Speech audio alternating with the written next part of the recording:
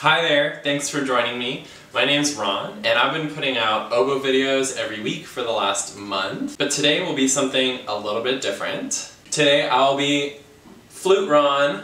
I'm recovering from an appendectomy, and I'm just about ready to start playing oboe very soon, but I figured now is as good a time as any to get my oboe in the shop, and while my oboe is getting some TLC, I am discovering my first woodwind love once again, the flute, which I played in band in grade 7 and grade 8. Before I go any further, I would like to encourage you to please like this video and subscribe to my channel where I put out oboe content. I'm really looking forward to playing the oboe again starting next week. So when I joined band in grade 7, I really wanted to play the bass guitar or the drums, but my dad played the flute back when he was a kid, and so he really wanted me to play an instrument that could fit in my backpack. This is the same Yamaha 221 that I got when I was in grade 7, and it's been mostly sitting around my house.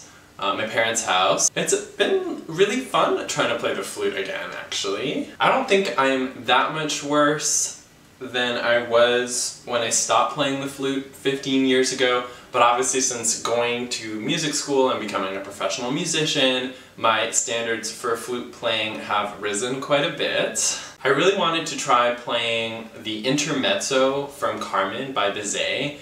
It's really one of my favorite solos, and I'm so jealous that the flutes get to play it, and I can't really play it on the oboe because it goes way too high. I figured that it's like a little bit slower, so it would be like a little bit more achievable for me, but it has that high B flat in it, and I've never played a high B flat on the flute before. I just looked up the fingering yesterday.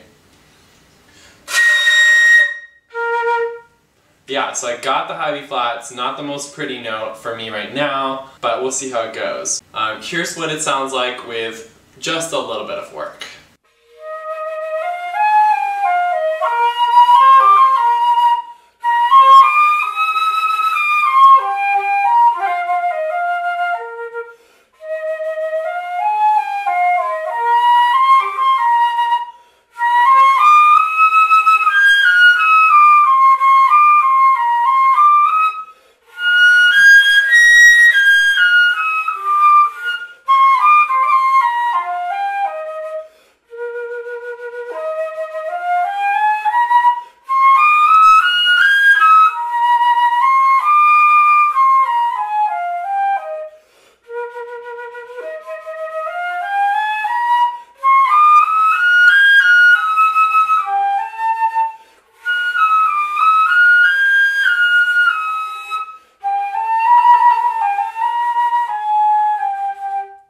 As you can see, it is not that great.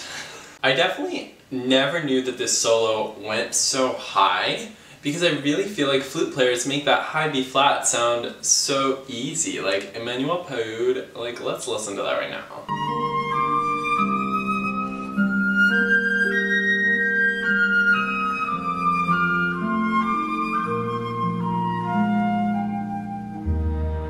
So I've decided to call in a friend and get a little mini lesson. I'm going to call my friend Terry Lim, who's a flute player and teacher in Toronto. I've known him for over 12 years. He used to be in Vancouver, where we both did our undergrad at University of British Columbia, and then he was in New York when I was in New York, and we're both in Toronto right now. So I'm trying to play the Intermezzo from Carmen, and this piece is a little bit of a disaster, and I was just wondering It's a difficult piece, I'm pretty sure. Like I think I underestimated this one when I was younger. This was in university, and I just prepared and played it, and then I was just one of my teacher was like, this is not how it's done. Like, oh. Well, I'm pretty sure you're going to tell me that today. No, that would be fun. All right, let's hear it. Let's go for it. Okay, all right, all right.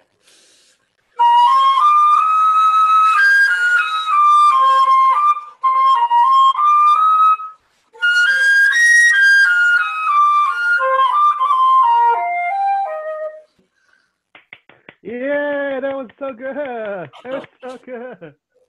Okay. What do you what do you find it difficult though when you're playing something like this? Oh, I think the hardest thing for me is like breath control. Obviously, as an oboist, I use way less air than on flute. On flute, we waste half of the air. It doesn't even go inside the instrument. And I think the other thing that's really hard for me is like, because of the breath control, like actually finding ways to make more of a shape in the phrase. Mm, okay. Okay. No, that makes sense. Generally speaking, I remember, like when I prepared for first time, it's like, oh, it's a solo. I'm just gonna play, loud and exciting. And then I was told, do you not see the dynamic marking that's written on the music? It's just pianissimo and super piano all the way kind of thing. It's generally softer. I think that will help you in terms of any phrasings or like breathing control. I think that probably helps you, but probably the difficulty will be actually playing a little softer is Yeah, how difficult do you for play soft and high still notes kind play in of the thing. high register? Can you just play the first two bars? Yeah.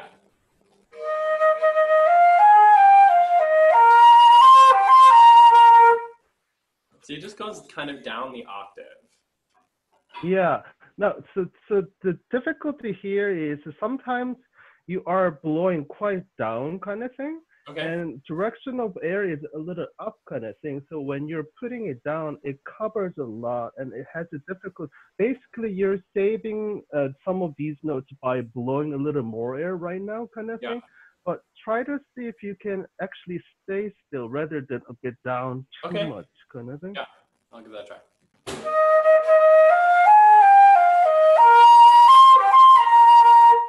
Yeah, that's a little better. It's not, it's like what it is that when you play the first time, it's cracking just a little bit here, there Yeah. kind of thing, because you're trying to blow up, but then you're blowing down. So that doesn't quite work. And sometimes, and basically you're using really good air.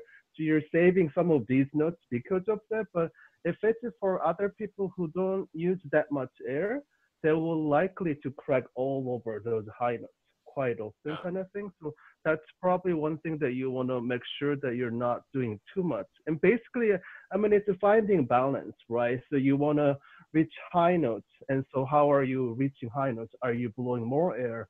Are you directing with your direction, or are you fixing the direction of air with your lips kind of thing? And all that has to sort of come together. Sometimes I compromise and find the right balance. So that one was a little bit better kind of thing. Try one more time, and this time just keep going.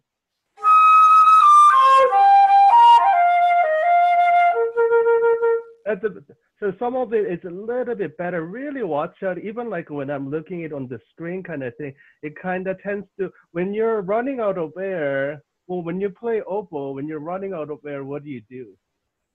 Oh, then I just circular breathe. I just take it.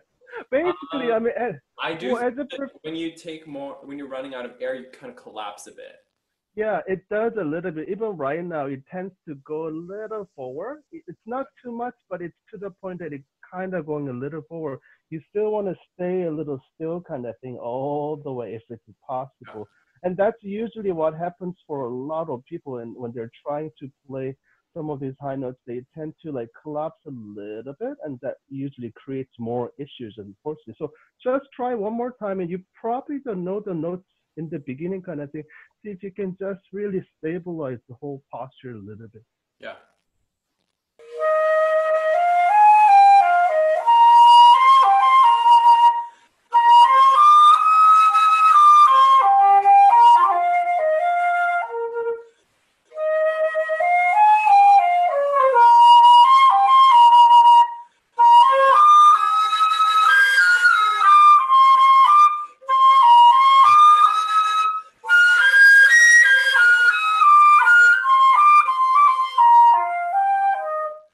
Yeah, so I mean, aside all the notes issue, and it was good. The beginning, like first line was so good. It was very, very clean all the way kind of thing. Yeah. That's like, I think that's usually a lot of students tend to have problem. It's just tend to be a little down, and most, I mean, like, when you're quite good at it, you can kind of fix it, kind of thing. But when you're a student, it's hard to do all that kind of thing at the same time, playing all the notes and everything. So that's a bit Right. difficult. But that one was good. Go through a bit difficult stuff that goes up high notes.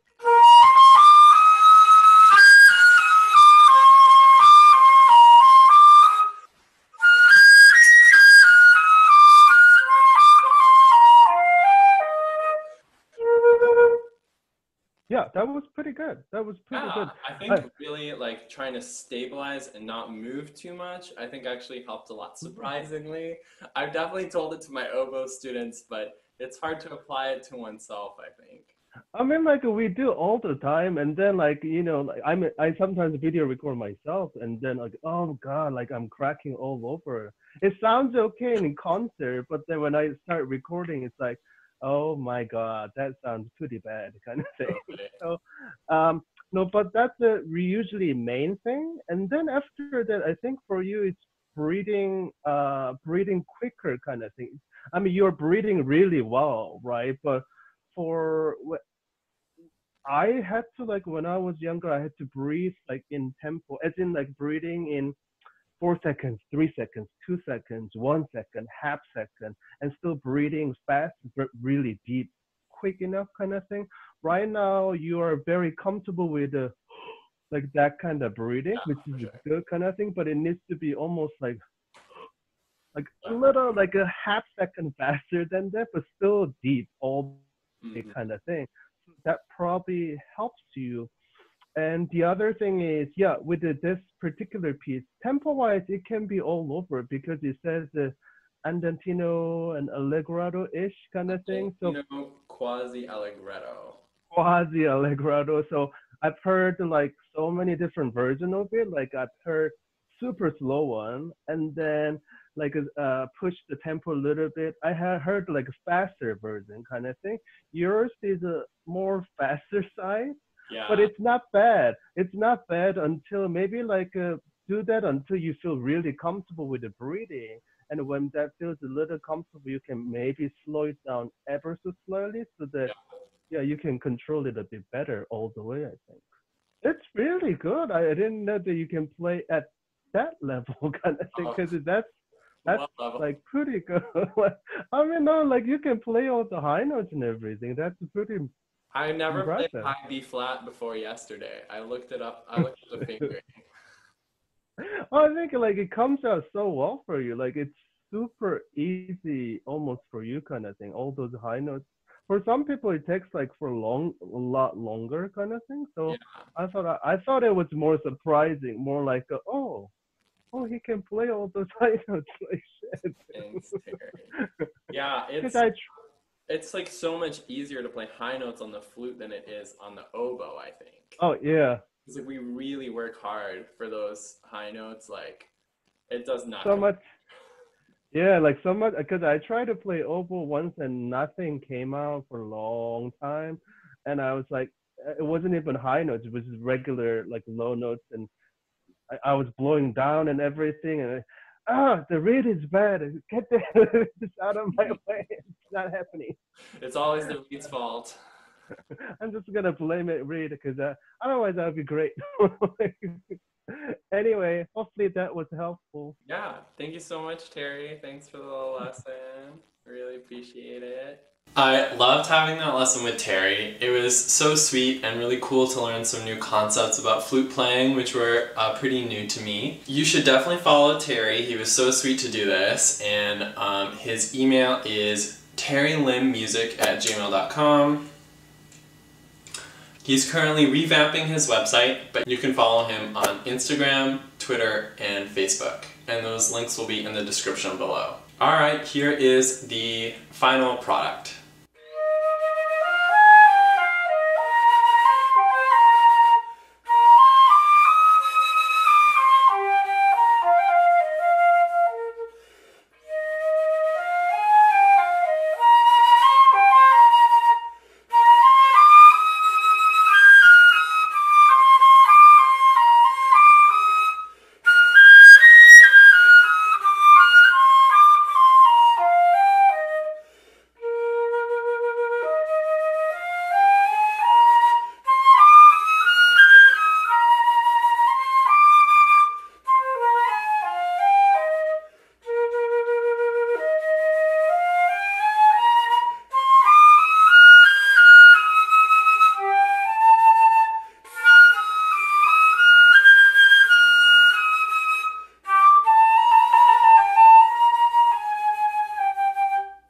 So obviously I'm not going to be Emmanuel Paoud after 2 or 3 days of playing the flute, but I really learned a lot, and this was like a fun little experiment for me. Although I'm really looking forward to getting back into oboe playing, especially now. Thanks so much for joining me, and I hope this was really entertaining for you. Please let me know in the comments below what you'd like to see next. I have a few ideas planned, but definitely down the road, I really take into account your suggestions. So please like this video if you enjoyed it, and subscribe to me here on YouTube. Additionally, please follow me on Instagram at OboRon, where I post daily tips, tricks, and practice videos. And Monday Meme Day. Have a good day!